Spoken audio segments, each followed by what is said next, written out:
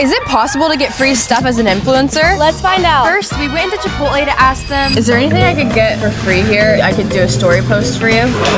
They didn't want to give it to us. Then we left Chipotle and went to Starbucks. Now let's see if Starbucks will give us anything. Then we went inside and asked them this. Is there any way that I can get anything for free? Because like I do social media and stuff. No?